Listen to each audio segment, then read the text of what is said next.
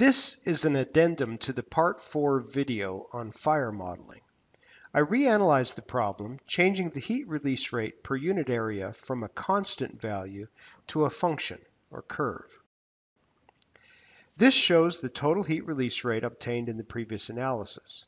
Clearly, the PyroSim prediction was significantly above the experimental observations. Note that the total heat released was correct. It was only the heat release rate that was too large. What to do?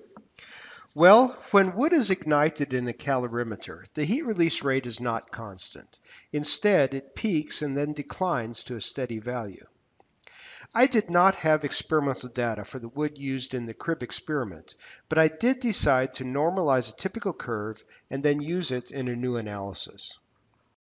We get out the handy-dandy Digidata program and click on the image to digitize the curve.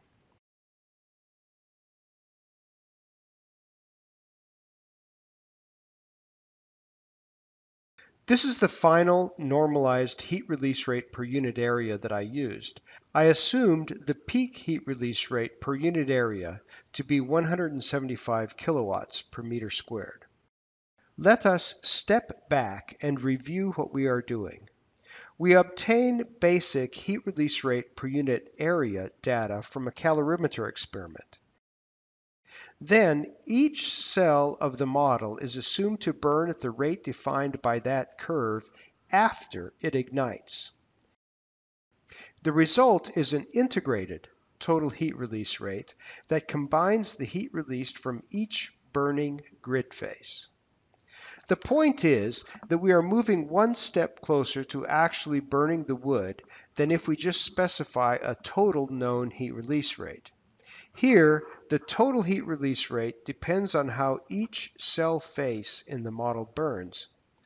This is about as far as we can go without actually starting to model pyrolysis of the wood. Now, in the model, the heat release rate per unit area of the surface is multiplied by the normalized curve so that the heat release rate per unit area is now a function of time after ignition of that surface.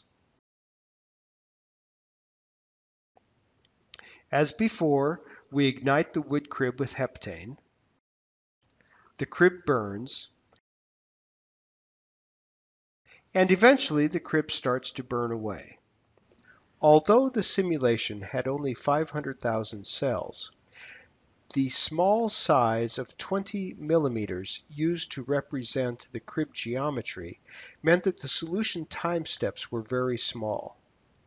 This analysis took 1 week running on the Amazon cloud. The calculated total heat release rate is much closer to the experimentally observed value than the previous analysis where a constant heat release rate was assumed. Note that the only parameter I adjusted was the peak heat release rate per unit area. Ideally, this would come from calorimeter experiments. We thank VTT for performing and documenting the crib burning experiments. Without FDS, PyroSim would not exist.